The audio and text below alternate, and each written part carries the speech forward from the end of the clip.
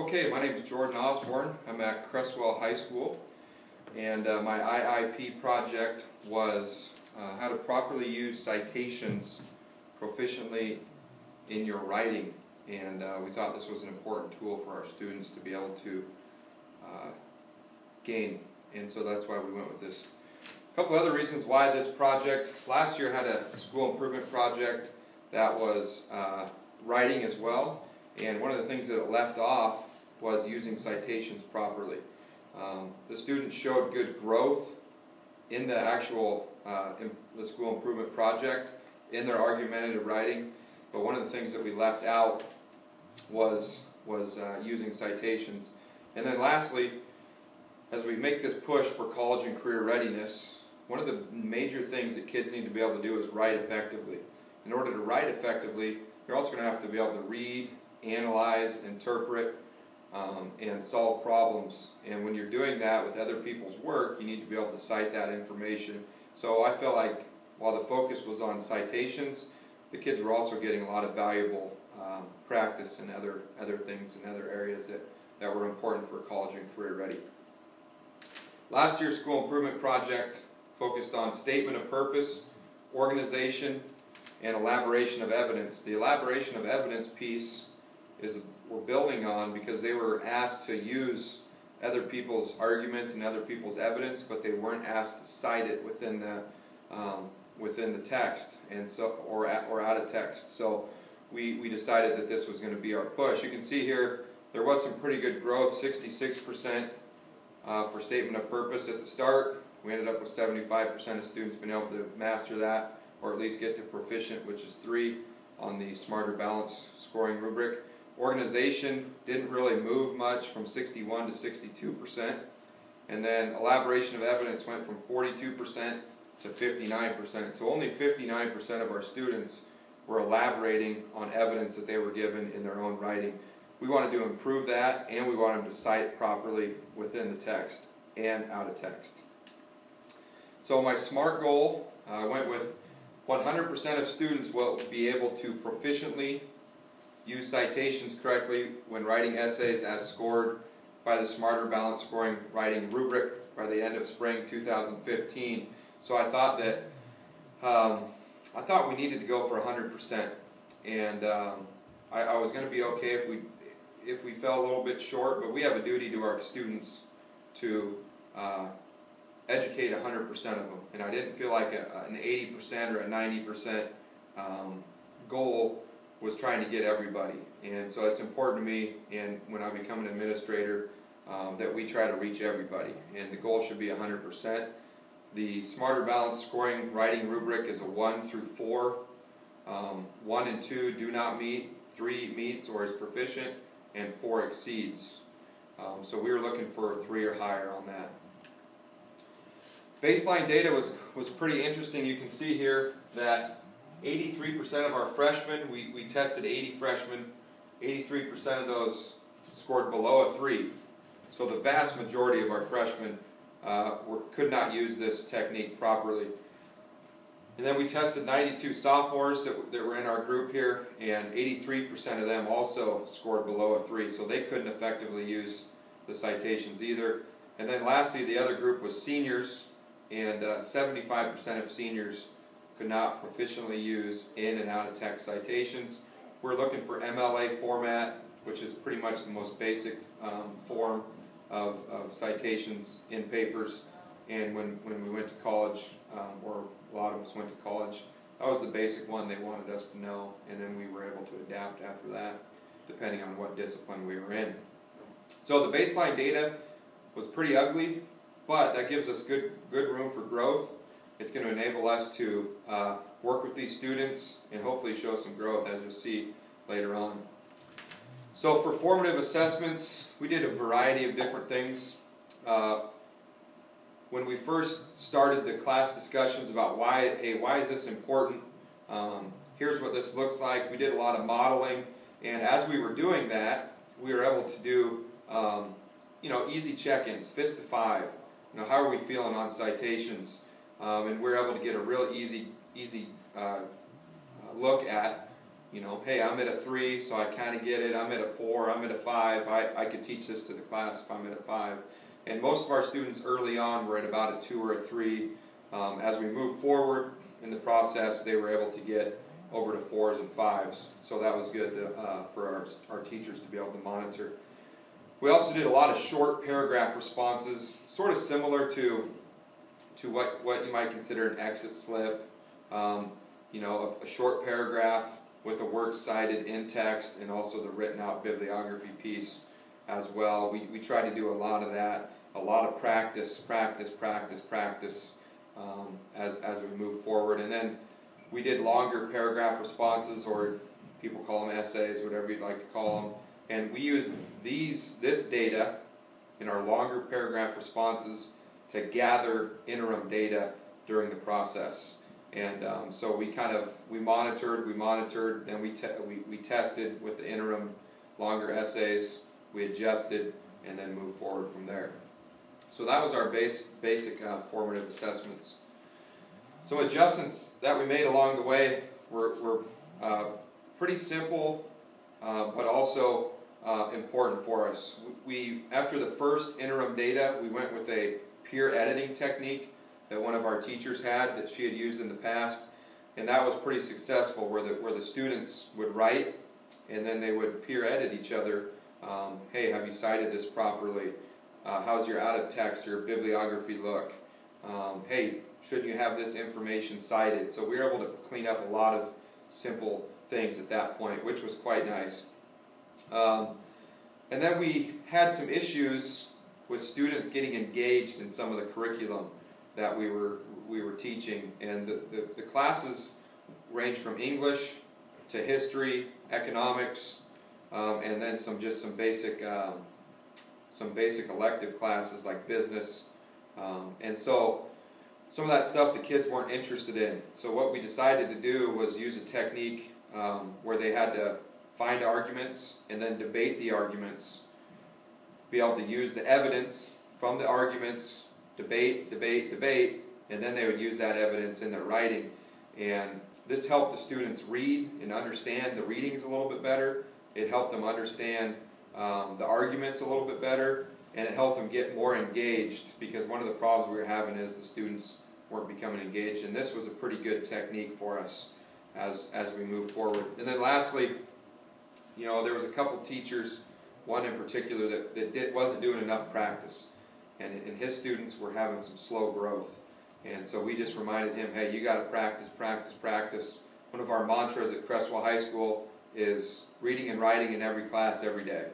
And so I reminded him of that, and he started to continue to offer more chances for the students, not only with writing citations, but it's a sound policy, reading and writing every day for college and career-ready students. And so those were important adjustments that we made along the way.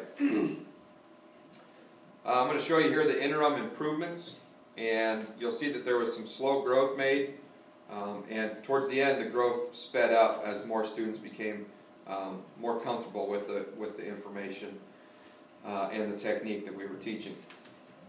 So this is our first formative assessment. You can see that we had 80 freshmen, 92 sophomores, 68 seniors. Pretty much the whole time we're able to test these same kids, which was nice, and work with them. And you can see here, 60 of the 80 freshmen in the beginning did not meet the standard, and that comes out to 75% of students that couldn't do the standard. The sophomores were about the same. They came in at 73% on the first interim check, and then the seniors did the best, which you would expect, because hopefully they've been shown this before, but only 58% actually couldn't use the technique properly on the first interim assessment. This was done a couple of weeks after the baseline data, so they had a little bit of practice using this information. This formative assessment interim check number 2 was done about a month or so, maybe a little more after the first one, and you can see the numbers are way better. 42% still couldn't master it, or couldn't at least get a 3. 44% of sophomores, and the seniors had about 70% of students that were able to use it effectively. So in this second data check, more students could do it than couldn't, which was a good thing to see. We're seeing real growth. This is when we started doing, in between these two, is when we really started doing the peer editing and the argumentative talk stuff that really helped. And we continue with those, and you'll see here on our last interim check that the amount of students that cannot use use citations effectively was even lower than this one, which was nice. So at this point, 75% of seniors could use citations effectively in and out of text. The sophomore class was the one that struggled the most for whatever reason. I'll talk about that a little bit later. And then the freshmen were down to 37% of students not being able to use it effectively. So you can see the growth was dramatic from the 80s, not being able to do it, down to the 30s for our interim check. So that was nice. Right now, the only data that I have is seniors on summative assessments, and you'll see here that 19% of the students were not able to effectively use citations, and so 81% were able to, and so our number with the seniors, if you remember, was 75% that were not able to use it, and by the end 81 could use it, and that's a great growth number for us. The thing that was frustrating about these 13 that didn't make it is a lot of them didn't attempt to do it, even though it was required in the assignment.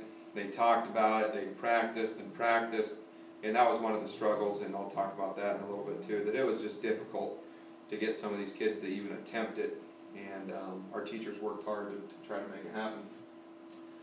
I would say that I did fall short on my SMART goal. I wanted 100% of students. The seniors, I only got 81%, so that's a good number for us, but at Crestwell High School, we want to reach everybody, and so we're not going to stop. We're not going to feel great about 81%. Did we make strides? Absolutely, but we want to be able to reach all of those kids. And these 13 seniors that weren't able to do it, we're going to still work with those kids before they get out of here, and hopefully they'll be able to master the ability to use in-text and out-of-text citations.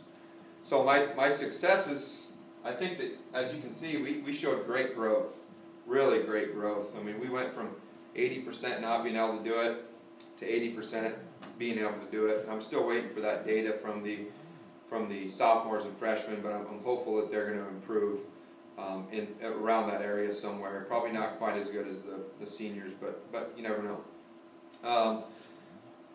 We did reading and writing all the time in our classes, and that's a real success for us. We're moving away from reading the book and answering questions 1, 2, 3, and we're moving more into engaging material, short articles, and they read and they wrote and they did a lot of it, and I saw a lot of improvement in other areas with the students, not just the area of using citations. So it was an overall success, and because of that, I think our students are more college and career ready today than they were in September when we started working on this project. And so I'm pretty proud of that. And our younger kids are going to have a great opportunity to continue to master these skills, and by the time they're going off to be college and career ready, I think that they're going to be in excellent shape in terms of reading and writing. So I'm pretty happy about that. Some challenges, I had several challenges that made it difficult, but administrators' jobs are difficult, and so this is a great thing for all of us to deal with, is this working with difficult staff. So I wanted this to be a whole school project. I wanted it to be all of our teachers, and it just didn't work out. There were some issues with a few teachers that I had originally planned being on the team. They brought some negative energy, and because I guess I didn't have to deal with them. If I was a school administrator, I probably would have done this as a whole entire unit of teachers. But I whittled it down to 3 teachers, and I was able to work with those guys and gals directly. They were great to work with. And once I got it down to those folks, we were able to do some really good work with our kids. The other thing that was a struggle was giving teachers freedom, but also direction. And I tried to balance these two things, and I think any administrator probably struggles with this as well. I want my teachers to be able to be free. I wanted them to be able to have choice. I want them to be creative. I don't want to stifle that.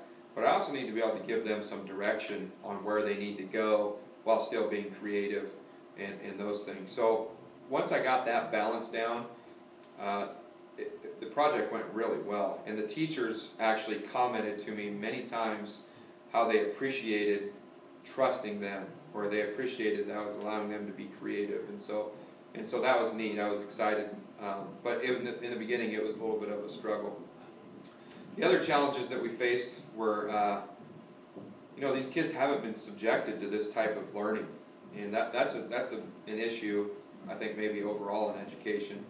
And some of them struggled reading, and some of them struggled writing, and they had never been asked to do this type of work. Especially the older kids, it was quite frustrating that a majority of them have never written a paper with a citation in it. I thought that was pretty upsetting. And the younger kids, they also had never really done it, hadn't been exposed to it, so that was a challenge. But they were good. The students were great. Most of them bought in. But the other issue is the no attempts. And it was frustrating because maybe there was 10% of the kids that didn't even attempt in any given time to use citations or to use evidence from somebody else, and they would write an argumentative paper arguing their opinion and not bringing anyone else in, even though they had 5 or 6 articles with differing opinions that they were given by the teacher to be able to scaffold their arguments. And so that was frustrating for us. We tried to do the argumentative talk stuff to help that. It did help, but it was still frustrating in some aspects because